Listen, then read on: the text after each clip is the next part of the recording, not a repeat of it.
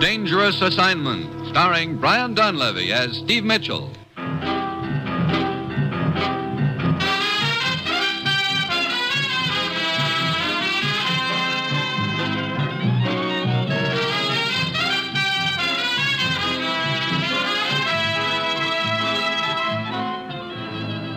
Yeah, danger is my assignment.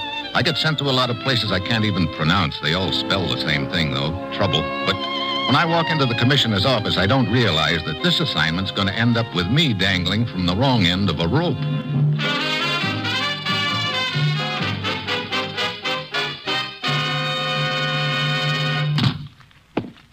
Well, here he is, Commissioner. Thanks, Ruth. Steve, I suppose I pulled you right out of a big deal, as usual. No, it was all very innocent this time, Commissioner. Matter of fact, I was down at the rifle range improving my marksmanship. What? Honest. Alone? Well... From where I stood, it looked like he was closing in on a target for tonight. That's what I thought. I'll have your plane ticket at my desk when you're ready, Steve. Okay, Ruth. Well, where am I going this time, Commissioner? To Munich. Your plane leaves in 1 hour. You'll be looking for the memory chain. Memory chain? No relation to the daisy chain, is it? I'm afraid not. Good. I'd have a pretty hard time passing myself off as Queen of the May. Seriously, Steve, this is the toughest proposition we've ever been up against. It's a skillfully organized pipeline through which vital information has been leaking out of this country to Eastern Europe. I see. There are no documents involved. It's all done by a system of runners. Each runner memorizes the information and passes it on to the next one by word of mouth. And right now, a vital chemical equation is somewhere along that pipeline. Uh-huh. Any idea how far along the chain it is by now? Yes. We caught up with the first runner in Lisbon, but 2 days too late. He'd already passed the message on. We then traced runner number 2 to Paris, but we were 6 hours too late there. Sounds like we're running a poor second all along the line. Yes, and I'm sending you over there to come in first for a change. We now have reason to believe that the next transfer point is Munich. And we have a tip that a woman named Eva Schaefer may be one of the runners. One of our agents is in Munich now, Kurt Allison. Now, Steve, get over there and work with him and then go anywhere and do anything you have to keep that equation from getting through. And that's it. You've got your assignment. Good luck.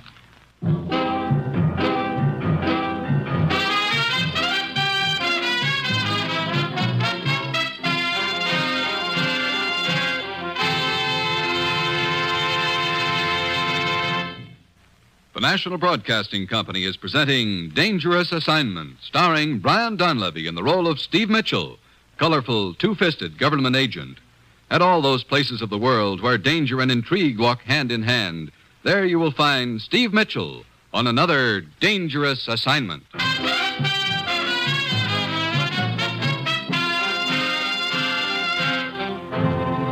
Sure, I've got my assignment. Just a simple matter of running over to Europe and trying to guess who's got a vital secret locked up in their head.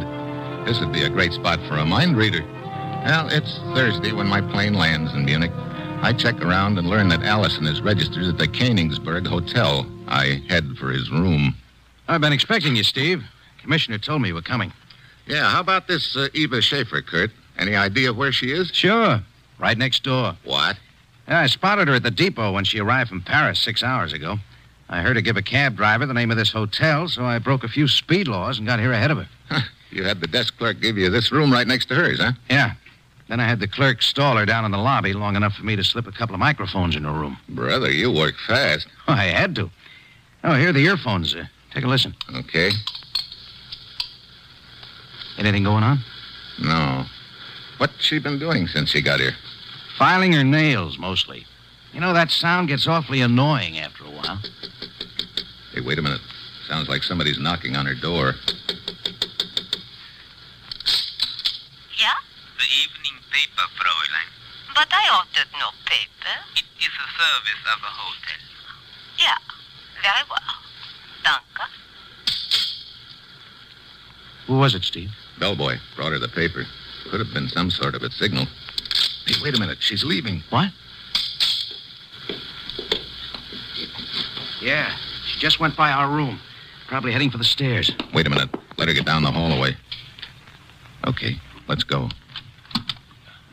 Yeah, heading down the stairs into the lobby. I got a car outside if we need it, Steve. Good. Hey, maybe... Hey, watch it, Steve. We better go single file. The stairway's getting crowded. Hey, brother, is that all one man coming up at us? Yeah, how about that? I beg your pardon, gentlemen. Sorry to crowd you. Oh, that's okay. If you'll just allow me to squeeze by. Thank you very much, sir. Thank you. Squeeze is the word, all right. Yeah, come on.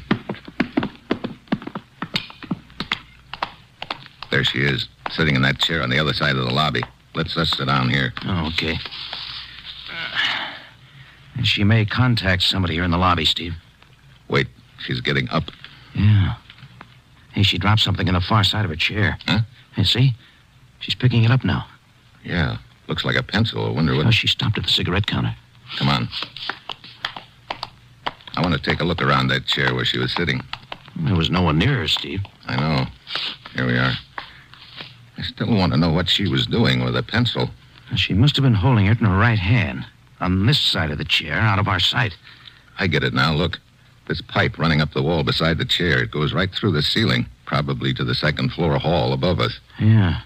And there are pencil smudges on the pipe near the floor. Yeah, she could have been tapping that pipe with her pencil, sending a message.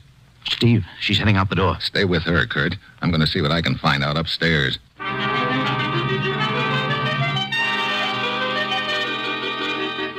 I head upstairs, 2 at a time. The second floor hall is dark, but I spot the pipe running up the wall, and then I hear a door close at the far end of the hall. I head in that direction fast, but when I get there, I see it's a door to the back stairway. I pound down the stairs and out into the alley, but there's no one in sight.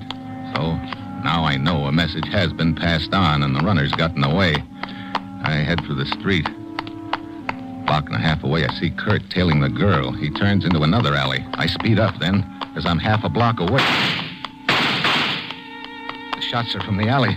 I get there and turn in. And there's Kurt, lying on the ground in front of me. Oh, it's my own fault, Steve. Come on, Kurt. I'll get you to a doctor. No, it's too late. Check on the girl, Steve. The girl. You know where she went? She should be down there at the end of the alley. Huh? I think I got her. I think Kurt. But he's gone. I go down to the end of the alley, and the girl is there, all right. One look at her, I know she won't be transmitting any more messages. So now we've gotten 3 links to the chain. One in Lisbon, one in Paris, and one here in the alley in Munich. It leaves just one more, the most important one of all, the guy who's carrying the message right now. I head back to the hotel, and the desk clerk. Yeah, Herr Mitchell, what can I do for you?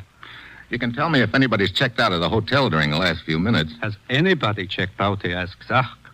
There has been a regular exodus, 4 people. Who were they? And where did they go? 3 of them left for the Bauerbach Inn. Bauerbach Inn. Where's that? East of here, in the Alps, near the border. I see. 3 of them. Yeah, Fräulein Kent, a most attractive young woman, I might add. Also, Herr Grippo, and finally, Herr Godel, the stout gentleman. You may have seen him around the hotel here. One cannot help noticing. Wait a minute. He must be the boy who was coming up the stairs when I was coming down. And that message was sent to the second floor, too. Upstairs, downstairs messages. I do not understand. Never mind. I think I do. Okay, thanks. Wait a minute. Yeah? You said 4 people left this hotel, but you only gave me 3 names. What about the 4th? Oh, yeah, I almost forgot. The 4th one was a woman. She left the hotel in quite a hurry. Oh? It was a very close thing. What do you mean? She went to the hospital. And this bird you talk about was not far behind. What bird? The stork. Oh, great. Well, see you later.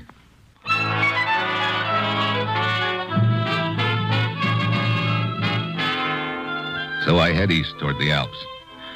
6 hours later, I arrive at the Bauerbach Inn. It's perched up on a mountainside, and there's snow all around. The whole place looks like a Christmas card, except that I've got a strong hunch that whoever I'm going to find here, it isn't going to be Santa Claus. Good evening, sir. Welcome to the Bauerbach Inn. You the proprietor? Yeah, Kreutz at your service. If you will sign the register here, I will fix up for you a nice room. Okay.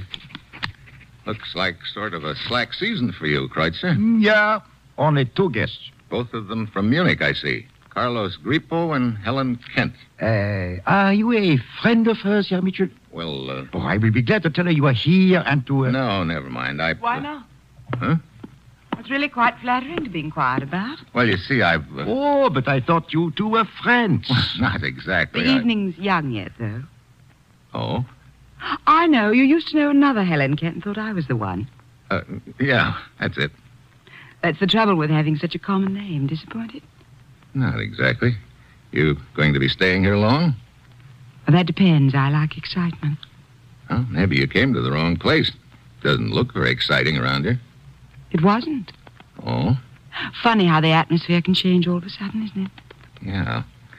Might be an interesting topic of conversation over a drink in front of the fire. Might be at that. I'll be down as soon as I get unpacked. I'll wear a red carnation so you'll recognize me. That really won't be necessary. I'm sure I'll remember you.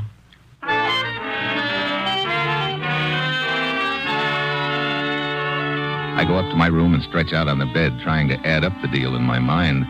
At this point, I'm pretty sure that the person I'm after, the last link in the memory chain, is either Helen Kent, Carlos Grippo, or Gordell, the fat boy. But what's worrying me is that Gordell hasn't shown up at the inn. I start downstairs to have that drink with Helen, and then I see I needn't have worried, because waddling up the stairs towards me is a very familiar hulk. Excuse me, sir. If you will allow me to squeeze by you, But wait. I believe I have already squeezed by you earlier today, have I not, on the stairway in Munich? That's right. You've got a good memory. A photographic one. I pride myself on it, sir. Gordell is my name. Steve Mitchell. Delighted, sir. I look forward to making your acquaintance properly a little later downstairs under less cramped conditions. Until then, Mr. Mitchell. Until then, Mr. Gordell. Hail, hail, the gang's all here. Steve. Oh, Helen. Over here, by the fire. Okay, I didn't know you were with somebody. This is a friend of mine, Carlos Grippo. Carlos, Steve Mitchell. Hi. I am honored, Senor Mitchell. Helen, I thought we were to take a walk around. I'm really too tired. Carlos, be a dear and bring us all a drink. Well, look, I can get my own. Well, you don't mind. Do you, Carlos? Of course not, Helen. We'll be back shortly. Looks like your boyfriend isn't too happy about things. Carlos? Oh, he means well, but he's a little boring at times. You've known him long? Not very. He's frightfully rich, I understand. Comes from some part of South America. Seems to have made a hobby lately of following me around. Oh, well, I can think of worse hobbies. You know, I can think of much more interesting things to talk about than Carlos. Yeah, for instance? For instance, us. You on vacation here? No, I'm working. I take pictures for a European feature syndicate. I see. Well, that probably means you do a lot of traveling. How about you, Steve? What brings you here? Oh, vacation, mostly. Going to stay long? I don't know. That depends. On what? Whether the atmosphere gets exciting or not? So now we're talking about the atmosphere again? Maybe this one could get exciting, Steve. I don't doubt it. Maybe... Fräulein Kent. Well, looks like the atmosphere will have to wait. The innkeeper told me you wished to see me. I'm August, the guide. Oh, yes, August. This is Steve Mitchell. Mitchell? August? I wanted to find out if all the arrangements have been made. Yeah, we leave early in the morning. Good. Leave? We're going on a hike. Oh, where to? Oh, look, out the window there. You mean that mountain? Yeah, to the top. Brother, you've got ambition. Well, I think I can probably get some good shots along the way. Like to come, Steve? Me climb that thing? Oh, no, thanks. Well, it might be fun. Fun yet. You break your neck getting to the top, and what do you do when you get there?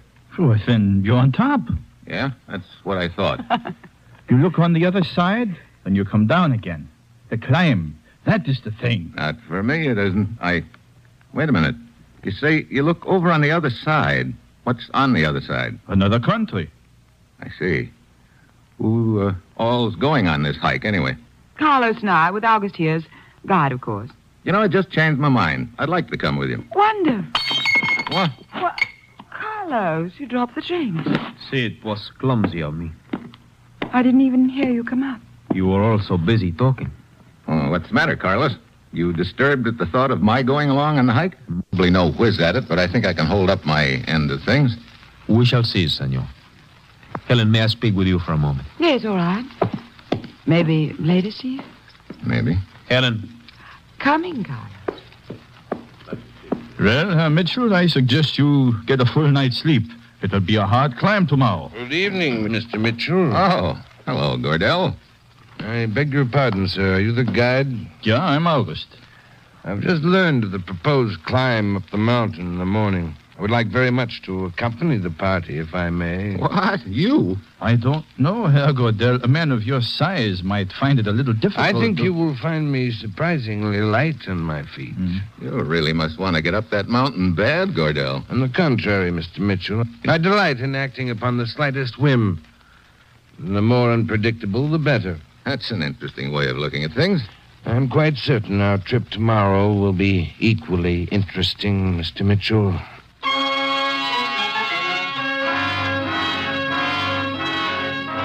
Gardell and August head upstairs, and I go out on the terrace for a cigarette.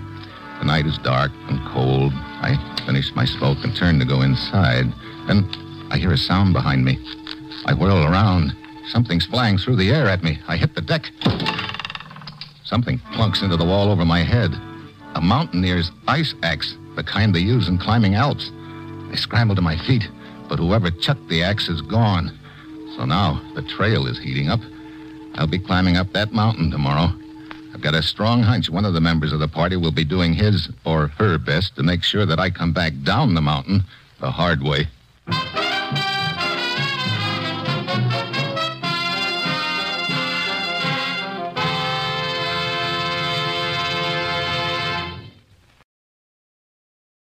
And now, back to Dangerous Assignment and Steve Mitchell.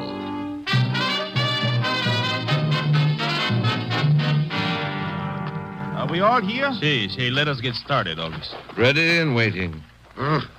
This is a great time of morning to be starting a hike. It isn't even light yet. Oh, we must reach the top by noon if we're to get back before dark. August, can you get my camera and my knapsack? Yeah. There. Oh, thanks. Now, before we start, let us check the equipment. Mitchell? Yeah, you have everything. Oh, Herr Grippo? Yeah, you have... Oh, wait. Your ice axe is missing. What? Why, so it is. It must have slipped from my pack. Oh? But it's no matter. Here's a spare. Thank you. Pretty careless of you losing a thing like an ice axe, Grippo. Or maybe it was more than carelessness. What do you mean by that, Mitchell? Oh, skip it. All right, everybody. Let us start.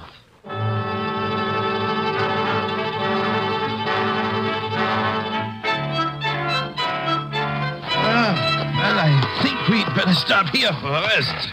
I could use a bit of a breather. Yeah, suits me, too. Where are the others? Grippo and Helen, around the bend. Here they come. Now, from now on, we will use the ropes. You been getting many pictures, Helen? No, I've been too busy trying to get my breath. Carlos here. He's an old hand at it, though. Doesn't seem to bother him a bit. Funny, an old hand at mountain climbing should lose his ice axe.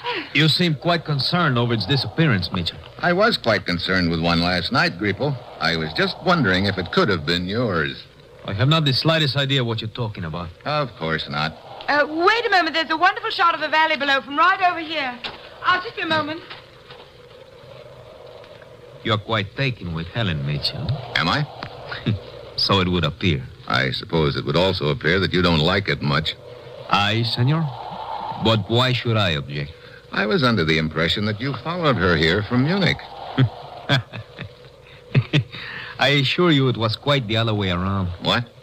Mitchell, I have a considerable amount of money. I go where I like, I do what I like. I like to climb mountains, so here I am. But I do not follow women. They follow me. Oh. Well, that's nice work, if you can get it. It's also very interesting. Steve? Yeah? Come here a moment, would you? Okay. And who is it who follows women? Like I say, it's nice work if you can get it. Steve, I wonder if you'd stay to me a little while I take this picture. Okay. Just hold on to me a moment. That's it. There. That was quick. Maybe too quick. Well, I could take another. Or why don't I just save the film? Well, Glad you came, Steve. I don't know yet. Maybe you'll find the first part's the most difficult. After that, You're talking about the mountain, of course. Yes, of course. Steve, I Hey, we're getting sort of close to the edge. So we are. I mean the mountain. You sure? Yeah, Mitchell, Yeah. we are ready to move on. Oh, okay. Come on, Helen. You know, maybe sometime we won't be interrupted at the wrong time. Yeah, we'll probably faint from shock. Be a pretty poor time to faint. We will have to use the rope for this next part of the climb and go single file. Okay, Hey, wait a minute.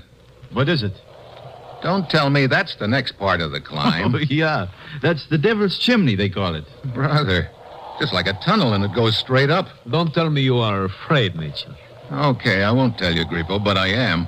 You will see. It's not so bad as it looks. It couldn't be, August. How do we climb it? August has just been explaining it to me. It's called the back and knee technique, Mr. Mitchell. One puts his back against one wall, wedges his arms and knees against the other, and works himself up that way. All right, now snap the rope onto your belts, all of you. I'll lead the way. Herr Grippo is next, then Fräulein Kent, followed by Herr Gordell. Herr Mitchell, you will bring up the rear.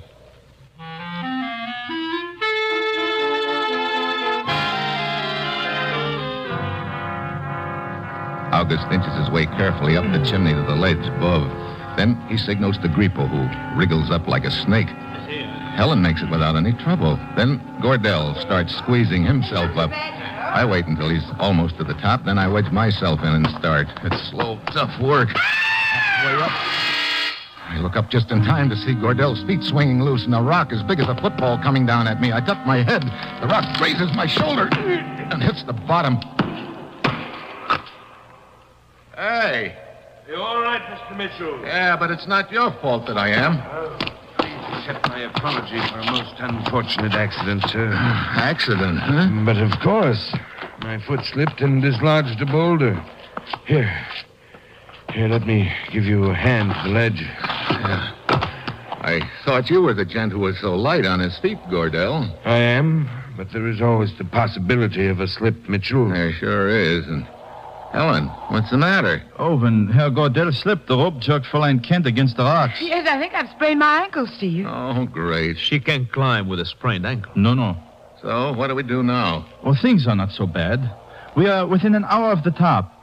Just across the border up there is a little hut with medical supplies. We can get a basket stretcher there in which we can let the Fräulein down the mountain. We?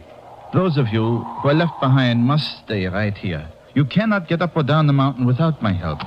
But I will need one man to accompany me. I will go with you, August. I'm the best climber. Since I am responsible for Miss Kent's accident, I think it right that I should go. No, senor. I am the logical one. I insist.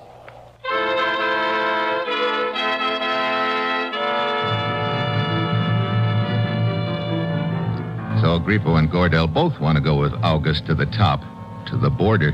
At this point, it looks like one of them is the runner in the memory chain. The question is, which one? I don't know, and that means I've got to prevent either one of them from reaching the border. August said the party which was left behind can't move from the spot without him. That means there's only one guy who should make that climb with August. I'm your boy, August. Yeah, you're the one I'll take, Herr Mitchell. But why? I am a better climber. And the obligation is mine. I say I will go with you, August. Herr Grippo, Herr Gordell, allow me to remind you that I am the guide. And I will take whom I choose. I choose Herr Mitchell. Come. Hurry back, Steve. I hope I don't come back in too much of a hurry. Around this bend, Herr Mitchell. Okay. You're probably wondering why I selected you to accompany me.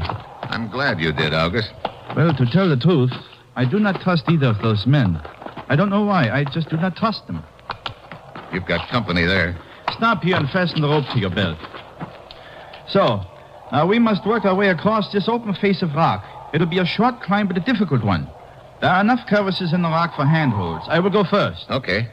I'll tell you when to follow. Observe where I place my hands and use the same handholds. Right. All right, come ahead.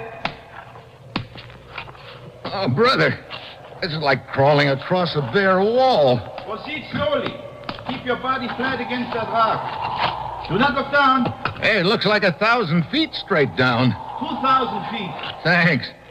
Hey, look, aren't we doing this the hard way? What do you mean? That little ledge about 15 feet below us.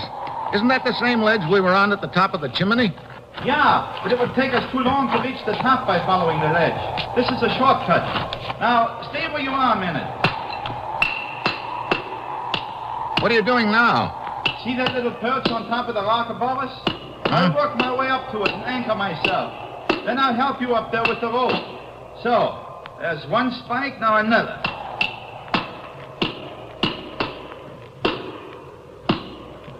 Brother, remind me never to do this again. All right, Mitchell. I'm up on top of the perch and I'm well anchored. Okay, I'll get going. Yeah, Mitchell, indeed you will. Hey, you pulled me loose. So I did. Now you are just dangling in the air at the end of that rope. What? Oh, great. So you're the last link in the memory chain. Yeah. And with you out of the way, I will carry the message to its final destination on the other side of the border. It'll do you no good to try to swing back and forth, Mitchell. You cannot pull me down with you. By leaning back, I can hold you until I choose to cut the rope.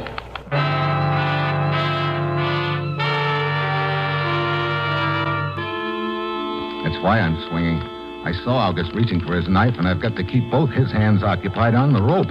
He leans well back and grins down at me. Then I spot my only chance. At the end of each swing, my body is carried under an overhanging rock out of August's sight. The ledge is about 15 feet below. I get my own knife out, and each time I pass under the rock, I take a whack at the rope. You tired of swinging yet, Mitchell? You ready for that big drop? August has his knife out now, and this is it. I swing under the rock again and cut the last strand. I fall to the edge of the ledge and hang on. It works. August isn't prepared for the sudden release of the strain. Oh, brother. Right over backwards. Mitchell! Huh? Oh, Grippo. I followed the ledge around to here just in time to see August trying to cut the rope. Would you beat him to it? Yeah. By about one slash of the knife. But why? Why was he trying to kill you? He was the last link in the memory chain. Looks like I owe the three of you an apology, Grippo. Apology? A memory chain? I'm sorry, Mitchell. This I do not understand. Well, it doesn't matter anymore, because the last link in the memory chain just lost his memory. You might say he got amnesia the hard way.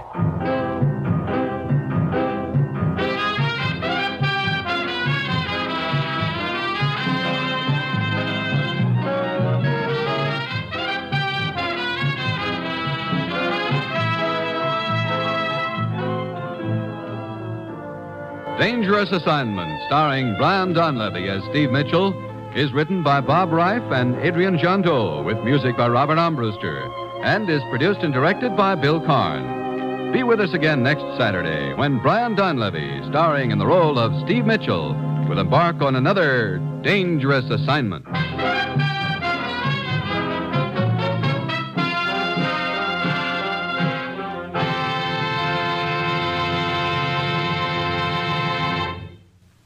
Dangerous Assignment came to you from Hollywood. 3 chimes mean good times on NBC.